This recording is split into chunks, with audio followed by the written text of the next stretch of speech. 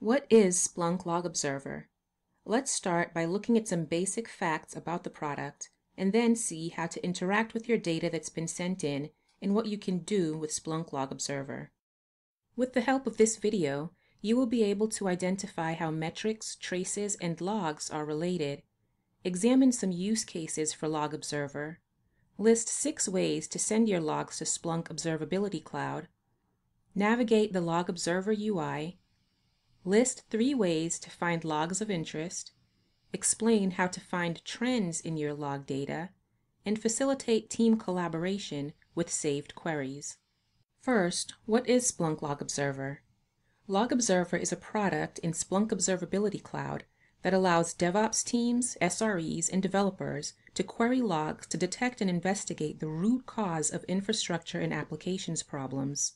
While logs tell you what is causing the problem, other classes of data, such as metrics and traces, lets you know that you have a problem and where the problem exists. These 3 classes of data, metrics, traces, and logs, make up the 3 pillars of observability. Splunk Observability Cloud automatically ingests and correlates metrics, traces, and logs to provide a seamless experience between infrastructure monitoring, application performance monitoring, and Log Observer. Let's take a look.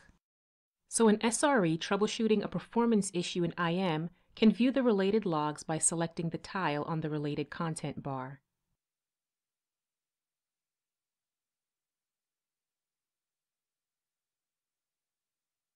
And a developer who is debugging an application in APM can view those related logs.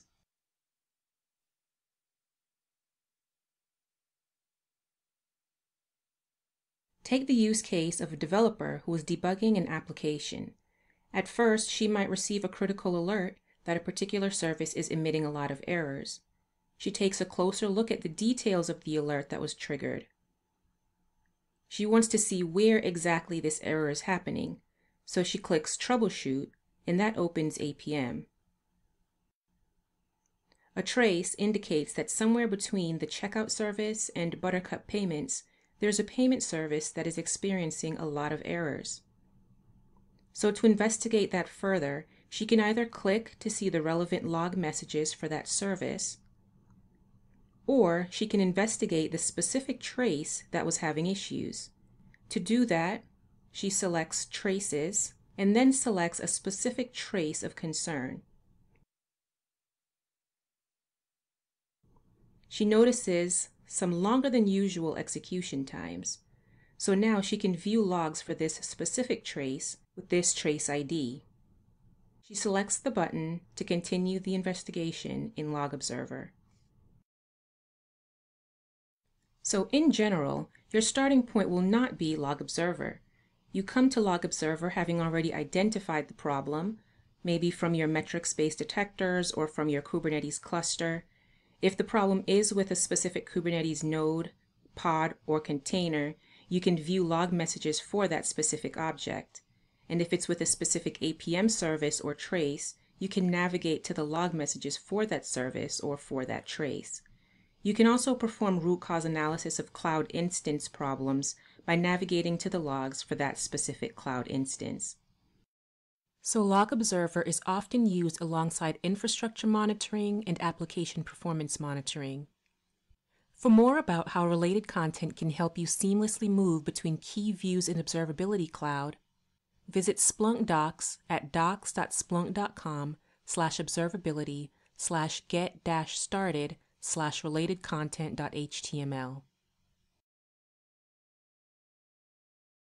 Before getting into some of the details about what you can do with Log Observer, it's important to first understand where Log Observer's data comes from.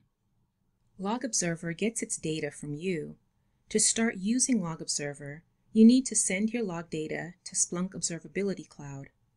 Log data comes from your hosts, your containers, cloud providers, resources, and applications.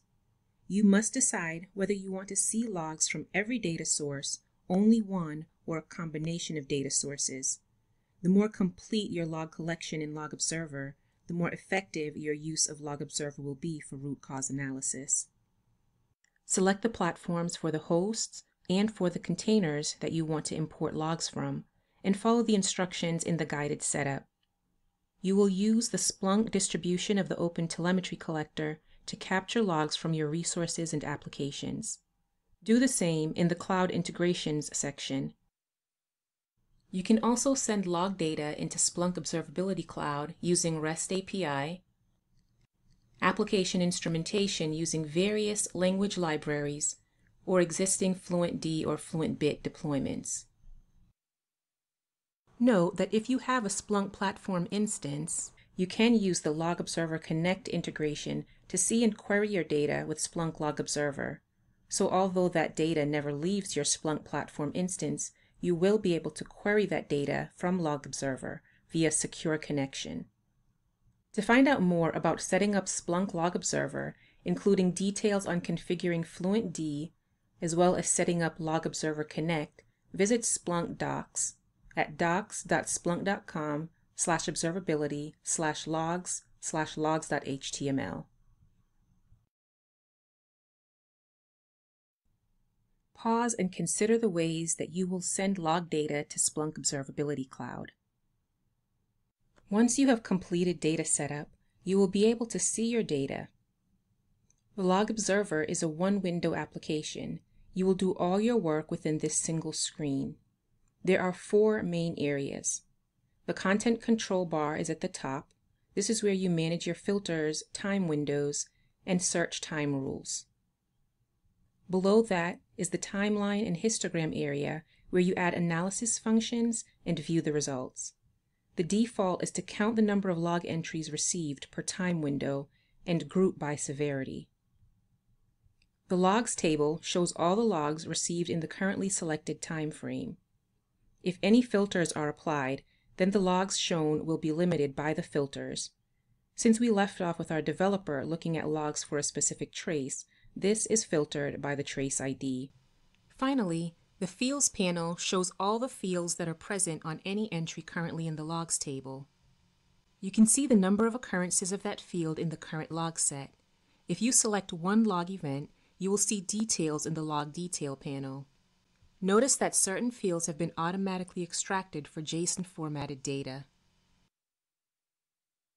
Now that you're sending in complete log data to Splunk Observability Cloud and you can navigate Log Observer, it's time to learn how to interact with your data. Let's get into some of the details around what you can do with Log Observer. Since you often come to Log Observer having already identified the problem, you might already know what logs you're interested in finding. To find the logs of interest, use the Add Filter button in the Content Control bar to filter by a field value or keyword. In the opening example, the developer received an alert that the payment service was experiencing errors. She could come to Log Observer directly and add 2 filters for the severity type, error, and the service name, payment service. After adding the appropriate filter or keyword, the timeline will adjust and the logs table will show you just those relevant logs. If you don't yet know what you're searching for, or the exact field name to filter by, the fields list can help you browse through all available metadata and describe the fields in your data as they're coming in. For example, if you're interested in currency data, you can browse the list, or you can search to see the exact field name.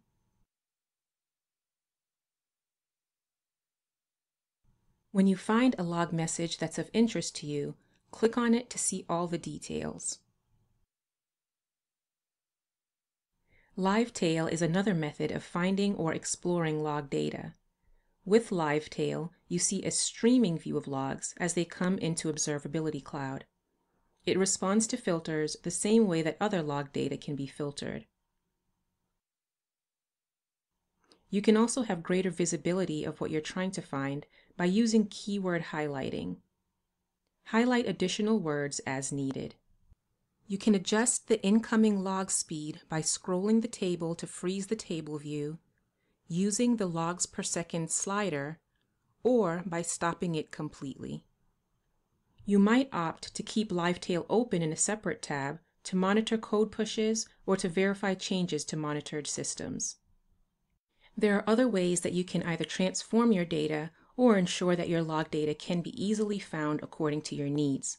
For example, if you have incoming log messages that contain a user ID that's not already associated with a field, you can extract that information and add it to a user ID field by creating a field extraction rule. Select a log in the logs table that contains the values you need to extract, and select Extract Field to create your field extraction rule. You can also create it from scratch. Go to Settings, Logs Pipeline Management, and create a new processing rule for field extraction.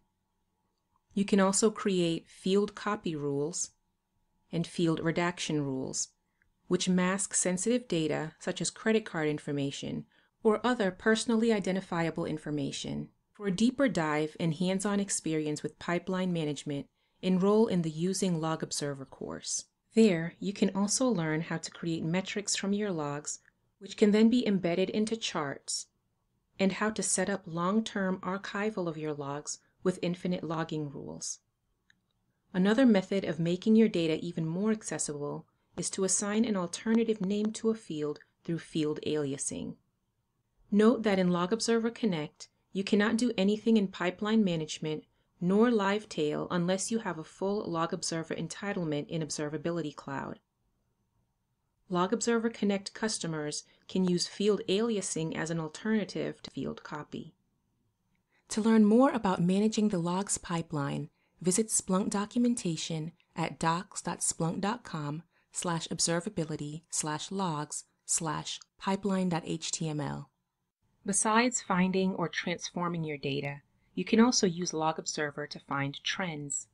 If you are looking for trends in your log data, use the timeline controls to perform aggregation functions. The default is to count the number of log entries received per time window and group by severity. In our example, the developer might want to see if there are any trends based on currency. She could change the aggregation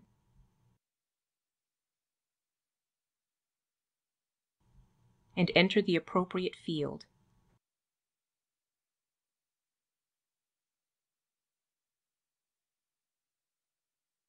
And group by currency.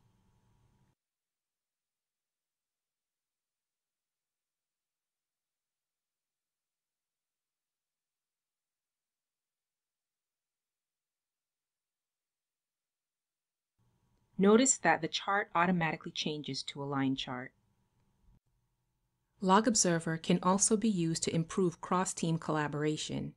If you know that someone has already performed queries that you're currently interested in running, you can use the list of saved queries. Conversely, if you have performed a query that you know will be valuable to other members of your team, save it and make it public. You can also choose to save your queries privately instead of publicly. Our developer would like to save this analysis and make it the default query on page load. She first saves the analysis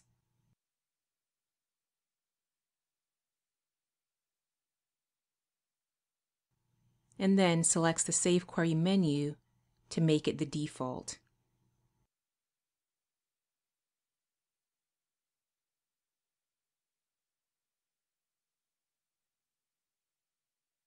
The house icon confirms that it is now the default on page load. You are now ready to navigate and use Log Observer for faster troubleshooting, root cause analysis, and better cross-team collaboration. For a full list of all Log Observer features, visit Splunk documentation at docs.splunk.com/observability/logs/intro-2-logs.html. If you want to take a deeper dive and get hands-on practice with Log Observer, enroll in the instructor-led course Using Splunk Log Observer.